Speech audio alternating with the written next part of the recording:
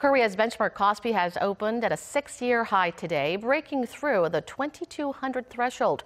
The local bourse started off at 2,202 this morning, 5.5 points up from the previous session's close, which had also reached a 6-year high, buoyed by expectations of strong earnings reports from Korea's major tech firms this week. Today's gains follow a rally on Wall Street overnight. The tech-heavy NASDAQ surpassed the 6,000 mark for the first time in history, closing at an unprecedented 6,036 on Tuesday, fueled by strong corporate earnings and expectations of hefty tax cuts for American companies.